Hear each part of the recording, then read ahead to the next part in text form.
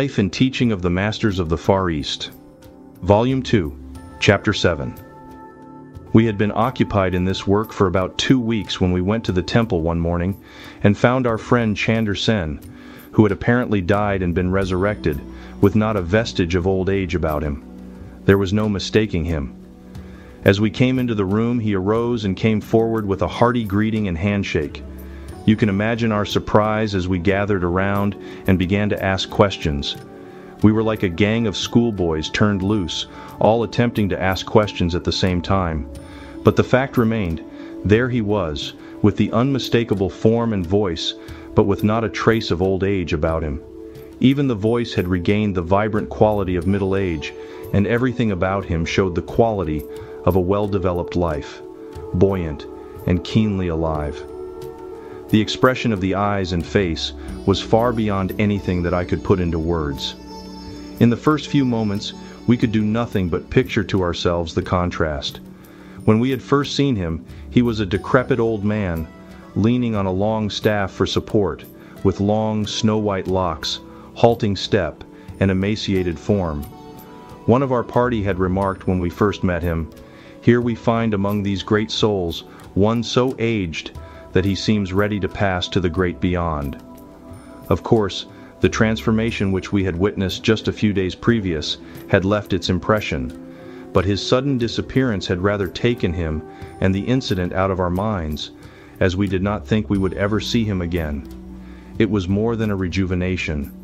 I can compare it only to the transfiguration of the one we love and respect so dearly. That soul was surely reborn, judging from the contrast between his appearance the first time we met him and the way he looked this morning. It is true that we had known him only a short time, but we had been thrown in daily contact with him for a sufficient time to see and know that he was an old man. He was with us for nearly 2 years after this, acting as our guide and interpreter across the Great Gobi. Years after, when 2 or 3 of the party would meet and our experiences were recalled, the experience of that morning would be the first subject brought up. In recounting these events, I am not going to attempt to follow our whole conversation and record it word for word, for we consumed the greater part of 2 days in just talking, and I believe a detailed account would be tedious reading. Therefore, in this instance I shall bring out only the main points. After the first excitement had abated somewhat, we were seated and he began. As the body represents the lowest degree of thought activities, so the spirit represents the highest thoughts of divine mind. As the body is the outer expression of the thought, so the spirit is that in which the form takes its initial impulse direct from the divine mind. It is the immortal and real self, in which reside all the potentialities of divine mind. The thought atmosphere is a real, substantial thing, and has in it all that makes the body. So many people consider the things that they cannot see as unsubstantial, and although they are told over and over that they cannot conceal themselves, they go right on believing that they can. Did Adam and Eve conceal themselves when they were hiding from the Lord or law of God? It is well for us to know the truth that we carry around with us, the open book of our lives, out of which all men read whether we realize it or not. Some people are good thought readers, while others are dull, but all can read a little and we cannot conceal ourselves. Also, our thought atmosphere is constantly precipitating its slowly cooling words on our body, and there it is seen by all men.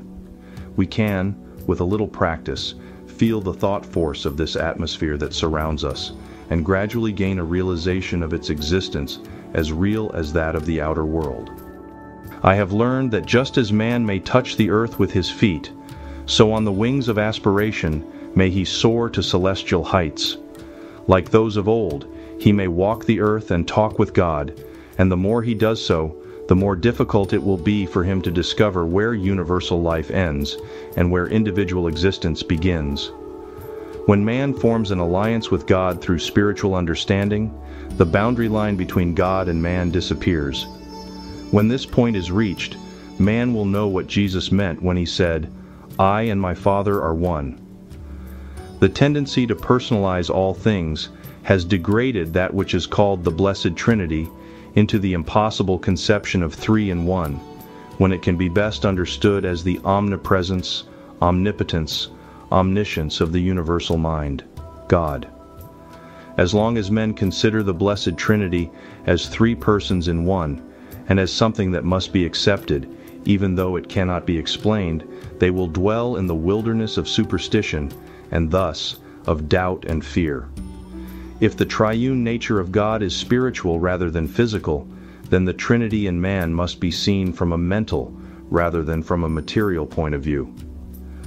One of the wise philosophers has said, "Despising everything else, a wise man should strive after a knowledge of self, for there is no knowledge that is higher or that brings more satisfaction of power than a knowledge of his own being." If a man knows his real self, he cannot do otherwise than discover his latent possibilities, his concealed powers, his dormant faculties. Of what avail if a man should gain the whole world and lose his own soul? His soul is his spiritual self, and if he truly discovers his spiritual self, he can build a whole world if he is serving his fellow men by so doing.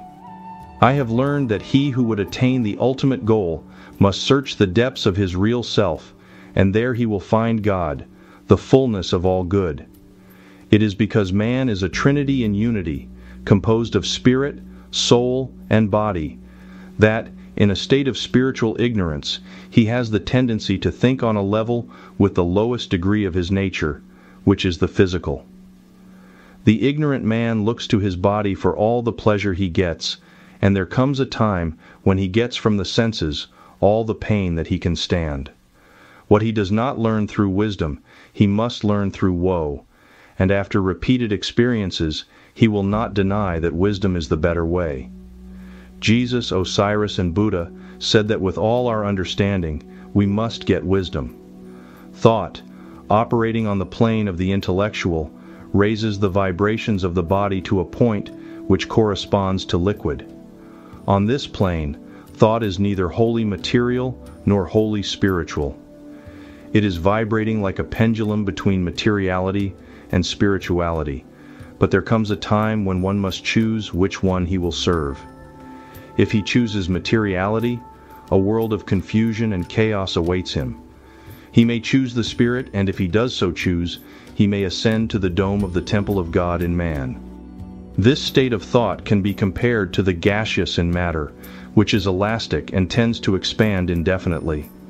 God always leaves it for man to say whether he will control his fluidic stream of thought in the direction of those celestial heights which bear him above the fog line of doubt, fear, sin, and sickness, or let it sink to the sordid depths of the animal in man. If, in thinking of man as a trinity of spirit, mind, and body, we consider him principally from the standpoint of mind or soul, we shall see that he occupies a position between two great extremes of mental activity, the lower of which is the body, and the higher, the spirit. Mind is the connecting link between the visible and invisible. Operating on the plane of the senses, the mind becomes the seat of all the animal appetites and passions. It is the serpent in man's Garden of Eden which beguiles him into partaking of the poisoned fruit. When Jesus said, "As Moses lifted up the serpent in the wilderness, even so must the Son of Man be lifted up," he was not referring to the raising of his body on the cross, but to the elevation of the soul or mind above sense delusions. Standing between spirit and body, though separated from neither, the soul or mind is capable of thinking even lower than the brute thinks, or it may enter into conscious union with pure spirit, where there is an abundance of peace, purity, and God power. When the Son of Man is lifted up to that realm, in which he rises above the fallacies of the physical realm, he thinks and acts on the plane of pure intelligence.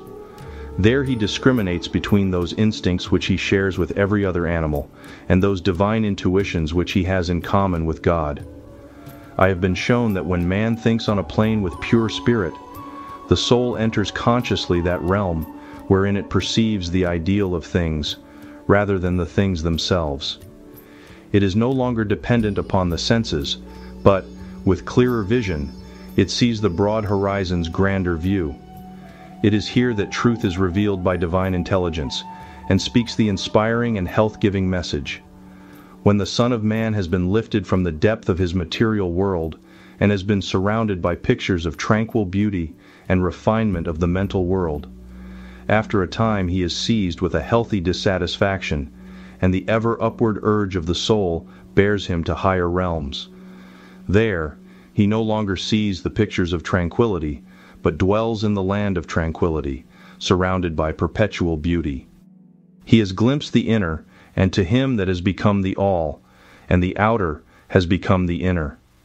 He lives in a world of causes, where before he moved in a world of effects. The spirit of triune man is pure intelligence, that region of his being where neither sense testimony nor human opinion has any weight against ascertained truth. It is the Christ within, or the Son of God in the Son of Man, the discovery of which sets at rest doubt and its discouragements. It is from this pinnacle of his being that man views all things with the clear vision of the educated soul. He beholds more things in heaven and upon earth than are dreamed of in any philosophy. When he has learned that he is not body, with a mind which is ruled either from within or without, but that both can be made obedient servants to his real spiritual self, he has brought into expression that God-given dominion with which he was originally endowed. Spirit is the supreme essence of man's being.